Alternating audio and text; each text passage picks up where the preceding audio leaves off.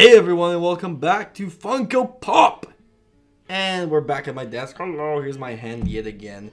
So yeah, actually no, I'm in Warsaw right now, and so I decided to go look for pops, and I found quite a few really awesome ones. So this is a mega haul video.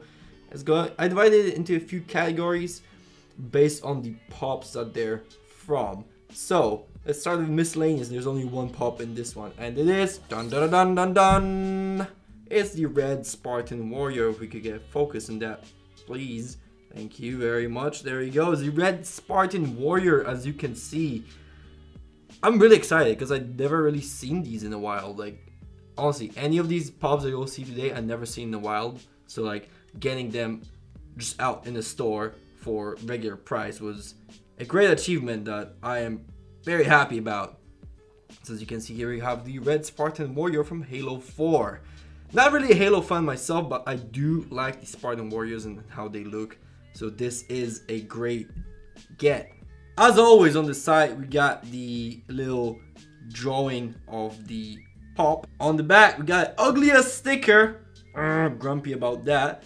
But we also have the whole collection selection. So here we have the little guy outside of his box, looking pretty cool, I must say. I really like the way he looks.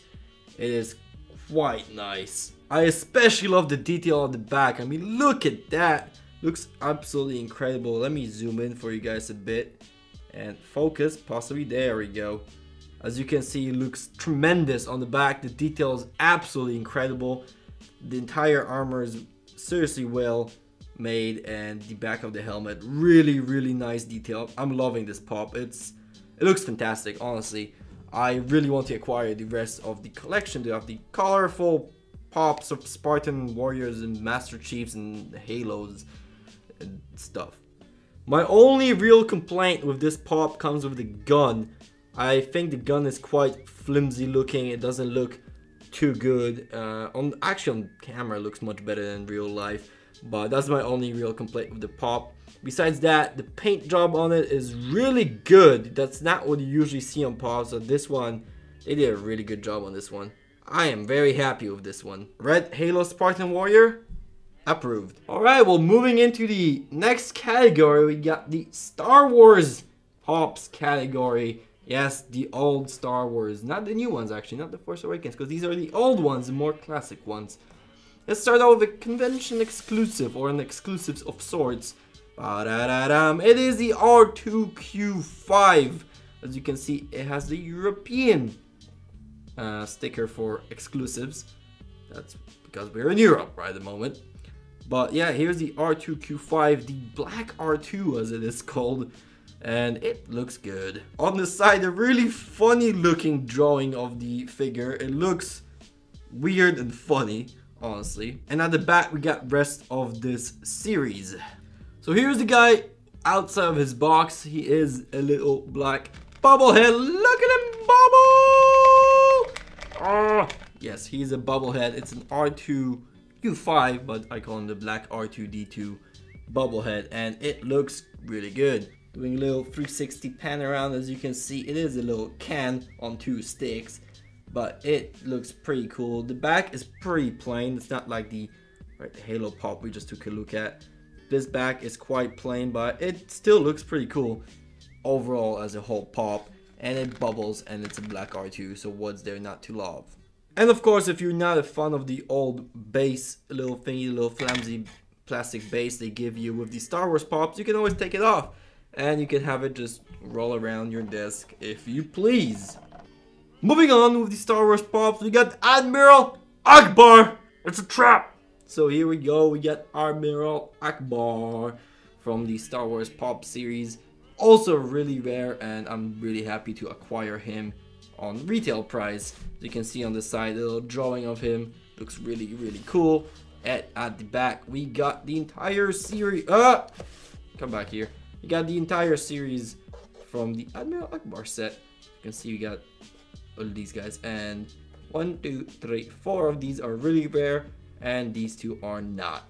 Here is Admiral Akbar in all his glory, standing on the little Star Wars stand.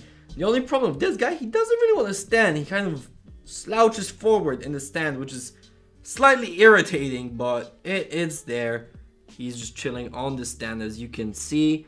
His head is tilted slightly sideways, which is interesting. It's an interesting position for him to have. And his soulless stares. I don't know, there's something about this pop that's kind of disturbing with his soulless stare, but at the same time it is looking really cool. As you can see here on his chest, he's got his little shirt with the medals and whatnot. And at the back, we got some bad paint jobs, both on the back of his shirt right here, as well as the back of the head over here, and on the little tail end right there, as well as slightly on the top of the head. As you can see, he fell off the stand. But on the top of the head, not too great either. But yes, this guy, much better without his stand. His stand just does not suit him. At least the exact model I have, the stand is not suiting him too well. The guy just doesn't want to stand on it. He chooses what he does. He's Admiral Akbar. He can do what he wants. Yep, the next stop in the Star Wars Pop series, we got the Tusken Raider. This guy took a bit of hustling, but I got him. And the box came slightly banged up, not as mint as all the others. All the other boxes were so mint it actually hurt to unbox them, but this guy is not too mint, but he's looking really cool, and I can't wait to show him off to you guys. So here we go, here he is in his glory. On the side we got, of course, the little painting of him, and on the back a giant sticker once again. I don't know, this is something about Europe, they like to plop giant stickers on their pop boxes for unknown reasons, but they're there. And of course the series again, he belongs to. We got Slave Leia in there, hello, and Lord Jabba, and yeah, there he is, the Tusken Raider in all his glory, standing on the desk, looking really freaking cool, looking off to the side with his head slightly, and he really bubbles. Like, he is the definition of a bubblehead. Look at this. Hold on, when I plop him down on the desk, there you go, he keeps bubbling, and he will keep bubbling on and on and on for a really long time, because this guy likes to bubble. Taking a closer look at his detail on the paint job, it's really well made. Like, all these older pops I got really seem to have their shit together in terms of painting. Like, there aren't any like visible paint flaws that are too horrible looking, and in general they look much better than the pops we get nowadays, the common pops that tend to have a lot of paint flaws on them. Like, oh, they missed the paint here or there. No, this guy looks really good. In general, there's really nothing I noticed that's really too terrible. The only thing is that on his hand right here, as you can see, there you go, there's slight paint flaws, but besides that, he looks pretty much spot on, and he looks really cool. Like, I love the way Tusken Raider looks. Probably one of my favorite pops. As you can see, here's the back of him. Not much except the head wrap right there, but he looks really cool, and he's got this little, not even sure if that's not a gun, it's some sort of thing. He has it though. It's looking really awesome and bubbly. It bubbles a lot. I like this guy. He will be bubbling on my desk for a long time. Misa happy! And last but not least, we got the fan favorite, the best character, all of Star Wars history, Jar Jar Binks. As you can see, he slightly fell off his stand already in the box, but there he is. Hello, Jar Jar. Look at that. Look, that's a really freaking creepy looking Jar Jar right there. Holy crap. There he is on his little side drawing, looking really awesome and out of focus. There we go. There we go. Here is Jar Jar standing on his little pedestal, looking all Jar Jar-ish. To be perfectly honest, he looks like a Jar Jar. He looks really, I like the way he looks. Honestly, the way the pop is made is great. I'm not gonna be hating on him just because of his character in the movie, but I do love the pop of him, and his general character design is kind of interesting. I like it. I like it the way he looks. Again, not many paint job flaws on this guy, except right here on the nose. Let me zoom in a little bit. I think, yeah, it was there for a second. It's now gone completely. There you go. As you can see, though, as you could see for a second, there's slight flaws on the paint job of the nose right here and right, okay, and those two general spots, you get the idea. There you go, right there and right there. And here's the back of him. Looks really cool. There's a lot of light shining, so I got really strong light in this room. So it's just shining down on Jar Jar. The only mistake I see on the back, oh, there's actually quite a few on the back. Here is one that's the major one. On the arm, there's like this little like crease sort of black stroke thing. That's kind of irritating. On the other arm, there's a little black spot that's being picked up on camera, which is interesting. And on the, I don't even know what the hell to call these things, like the claws out of the back of his head, there's also a little black on them, but besides that, it looks really good. And honestly, I like the, oh, you just noticed a big paint flaw. Misha paint flaw, look at it. Look at that, there's a giant black mark right there. Right there. But besides that, I really love the attention to the detail on this guy. It's incredible.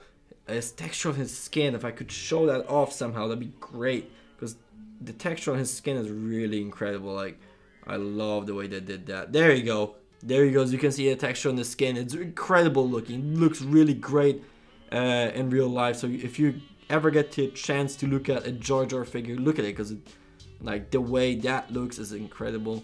And as you can see on the eyeballs here, the little eyelash detail is quite nice. It looks really, really good. Yeah, those little dots on the eyes look really good when you look at the pop from the front right there. So that concludes our Star Wars series look, and now we're moving on to the last series that I picked up, which is the Lord of the Rings / Hobbit theme, and we got Gandalf. Yes, we got hatless Gandalf. I actually managed to pick him up. It's incredible. Been looking to get a Gandalf for a really long time, so I'm really happy to finally get one.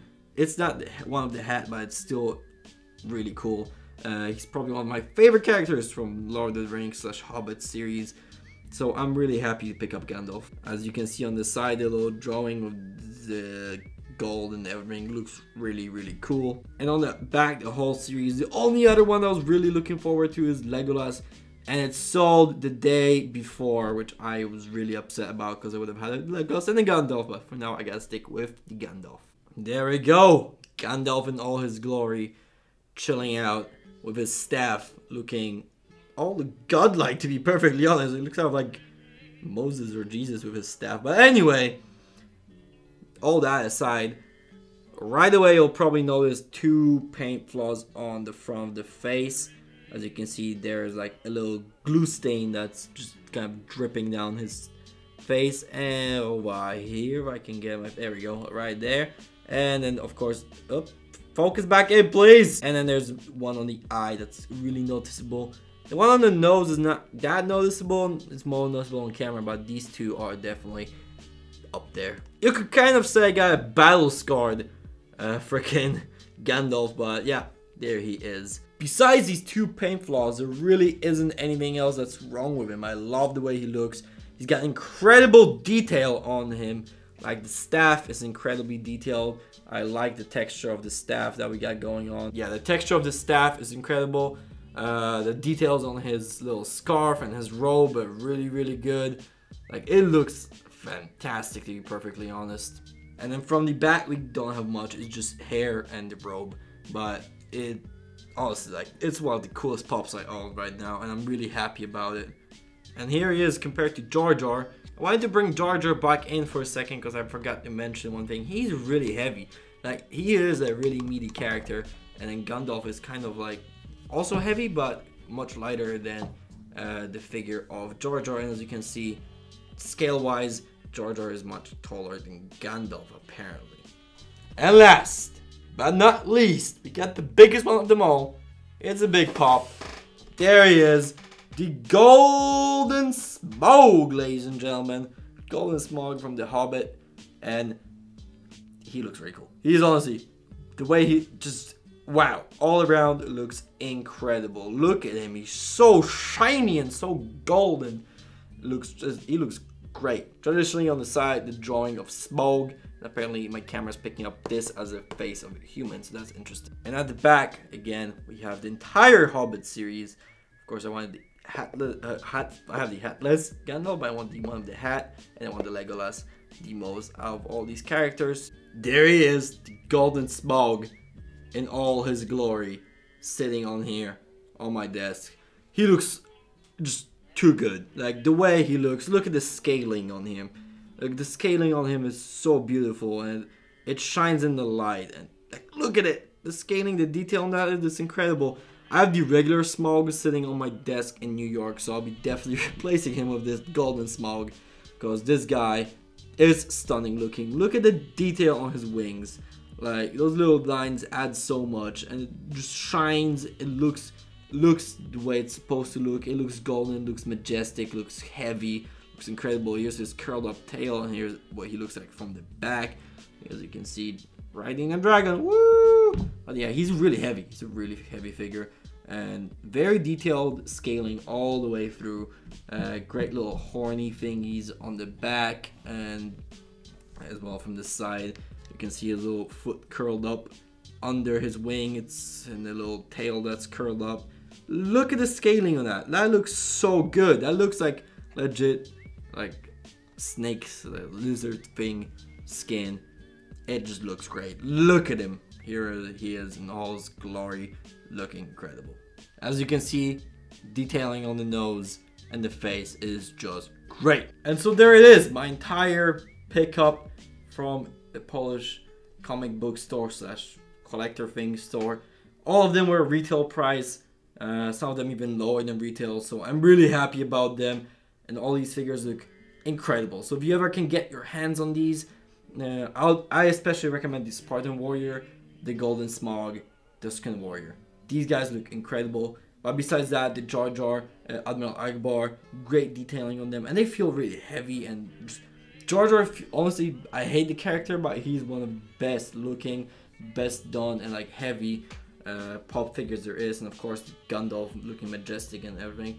R2 comes out the worst out of these because it is just a repainted black version of R2, but the rest are incredible looking. So if you ever want to pick up any of these, make sure you do, because they are amazing. So thank you very much. I hope you guys enjoyed this video, and let me know in the comment section below if you have any of these. I'll be seeing you guys next time. Peace!